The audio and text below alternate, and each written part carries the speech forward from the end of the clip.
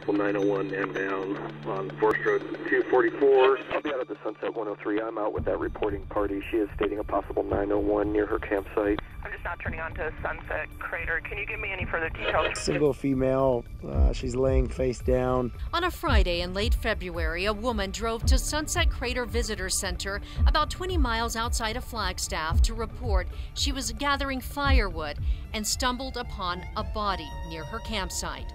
Deputies describe a chilling scene. I'll go check the camp. We'll just try to see if maybe we can ID her. They find a woman's body in the brush. She's petite, in a long dress. One deputy described it as homemade, and they can see her hair is pinned up in a bun. Investigators note her hands are bound with tape, and she's not wearing underwear.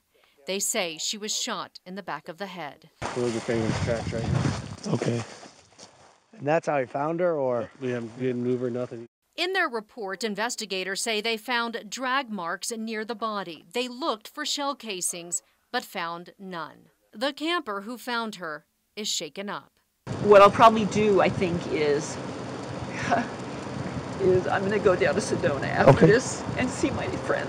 Okay. Because I don't want to be alone. An autopsy later confirmed the body is 27-year-old Sasha Krause, who vanished from her small Mennonite community near Farmington a month earlier. She left home one cold night in January, headed to church to grab materials for a preschool class the next day, but never returned. And it's with a heavy heart that I now report that the body of Sasha Krause has been identified and located. The discovery would end weeks of searching for Krause and force investigators to switch their focus from missing to murder. We have partnered with the Coconino County Sheriff's Office and federal authorities in trying to identify and apprehend the individual that's responsible for Sasha's kidnap and murder. We are fully committed in capturing this individual and bringing peace to the Krause family. People in New Mexico were shocked, while people in Arizona were wondering who Sasha Krause was and how her body ended up there. Felicia Fonseca is a reporter in Flagstaff. People would consider it unusual. Tourists who have second homes, up in Flagstaff, who come up for the summer. It's a college town. It's home to Northern Arizona University. It's got a ski resort here. Reports a missing New Mexico woman may have been found dead got her attention. For the Associated Press, we were looking at it as a broader story because it covered so many states. Sasha Krause largely grew up in Texas. She was 11 years old when she decided to become part of the Mennonite community. Krause spoke Spanish and was learning French to help with her ministry. She did things like would make sure that people who didn't understand English could understand the church services, sitting next to them and simultaneously translating the church service into Spanish for them. Detectives in Arizona would now focus on finding Krause's killer. Authorities say there was only one cell phone communicating with the same cell towers as Krause's phone before hers dropped off.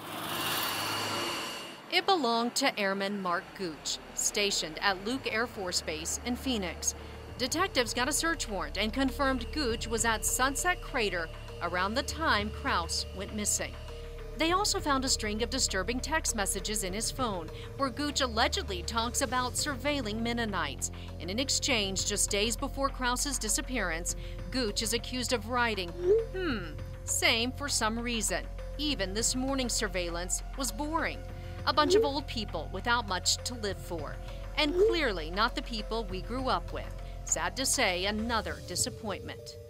That's when detectives pay the 21-year-old a visit at the Air Force Base to see what he can tell them about Sasha's abduction and murder.